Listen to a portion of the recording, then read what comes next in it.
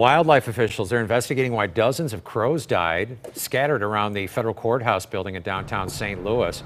A biologist collected several of the dead birds for analysis. A Missouri Department of Conservation spokesperson tells Fox 2 News the situation is very unusual.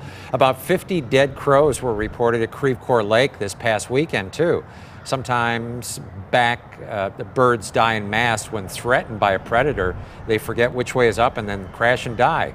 Maybe it's bird flu. There have been cases discovered in turkeys as close as Kentucky and Indiana, but the CDC says there's no public health concern for bird flu. It does remain a mystery, and for some folks, a symbol. In literature, dead crows are often associated with loneliness, despair, and misfortune. I don't know if I'm going to go that far, but it is weird, Randy.